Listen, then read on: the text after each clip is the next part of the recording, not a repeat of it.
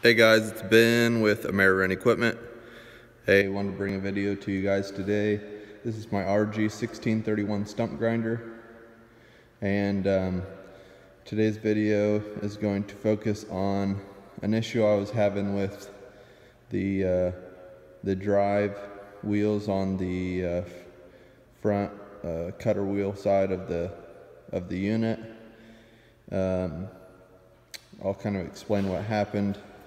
I do rent equipment out, and I have dualies on the front of this unit, and one side, the drive side with the drive motor and chain, that side would turn, so the chain was fine, everything was fine, chain was tight enough, everything was good, it was turning, but it would not turn.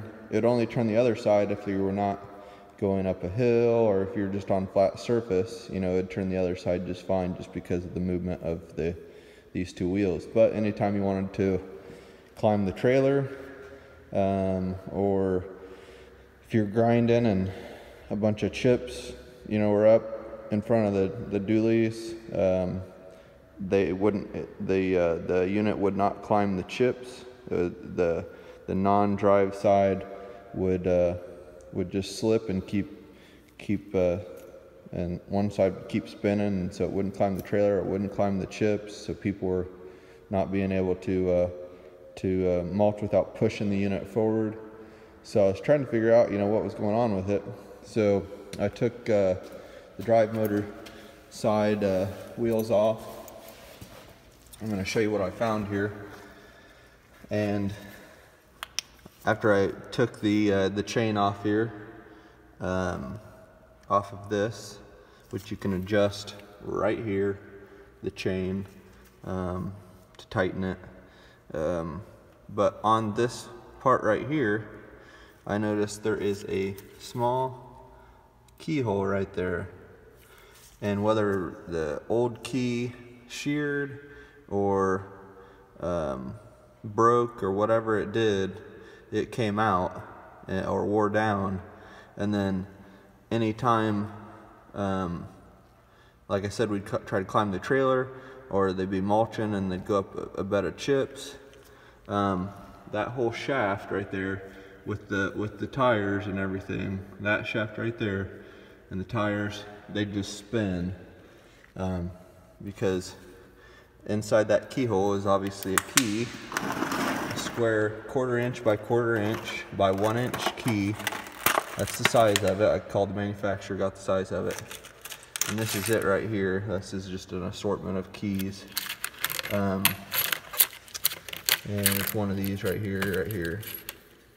It's this is 1.5 inches, so I did cut off a 1/2 inch, and it doesn't have to be perfect.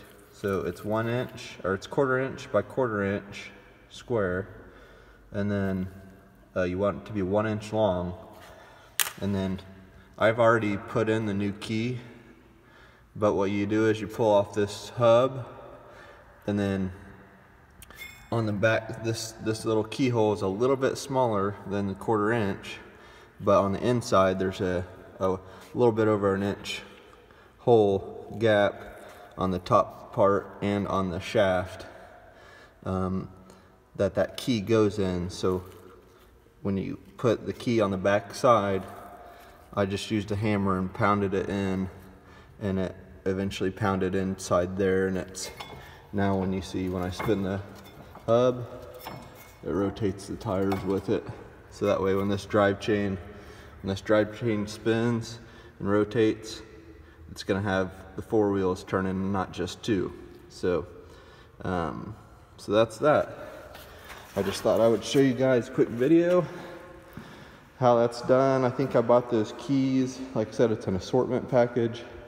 I bought it at Big R, which is like a TSC, like a tractor farm supply company here in Indiana, and it was like $6 for those set of keys. So they were just nice to have on hand, but I think it came with a couple of different sizes in the assortment package. So guys, feel free to ask if you have any questions or anything.